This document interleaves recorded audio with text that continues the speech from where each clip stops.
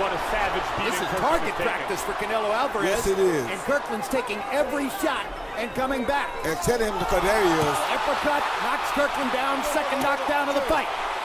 3, 4, 5, 6, 7. Okay, baby. 8. Stay there. Come here. Show me something. Kirkland at great pains to let John Shorley know he's not knocked out, just knocked down. Second knockdown. That right uppercut continues to land. There's a perfect straight right hand, and Shorley's going to stop the fight.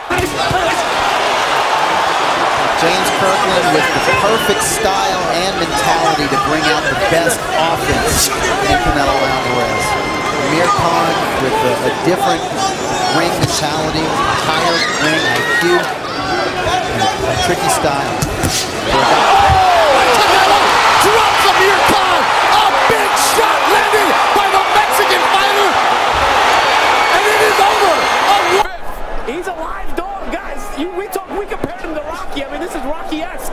Fighting a bigger man and still not willing to give in but trade. And yet, Alvarez again going downstairs with the left hands to the body.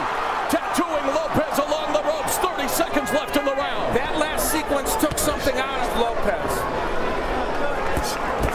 And now a couple of uppercuts with Lopez again along the ropes. Alvarez, left uppercut misses, right hand connects. 10 seconds left in the round, and referee Joe Cortez intervenes. Alvarez with a 24-10 edge in punches landed, plus the power. So he continues to get the better of Cintrone, and he's gotten the best of him totally as this comes to a sudden end. He has this look in his eye, like maybe he's trying to get Canelo to wear himself out. Down he goes. Fielding looks back in his corner. Jamie Moore 5, 6, says keep going. 7, 8. He's back up. Brody, come to me.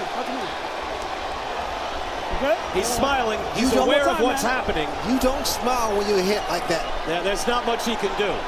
That was a headshot. Down he goes to the body, and that should do it. It's over. That is it. It's over. Ricky Gonzalez makes the